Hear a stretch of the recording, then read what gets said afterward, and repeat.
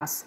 I'm your English teacher and today I'm going to teach you a new topic of grammar, class 4th, noun. As we all know, we see a number of things around us. For example, our parents, a table, a book, an almirah, a bed, our parents. All these things have different names. These names are called nouns. It means the nouns are the naming words. All the naming words are called noun. To define a noun, we can say a noun is the name of a person, place, animal, or a thing.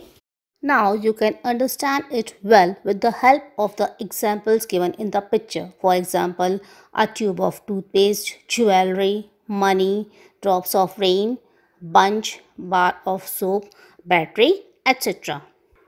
I think now you know what a noun is. Now we'll move on to the types of noun. Noun has different types. First of all, we can see in the chart common noun, proper noun, collective noun, abstract noun and material noun.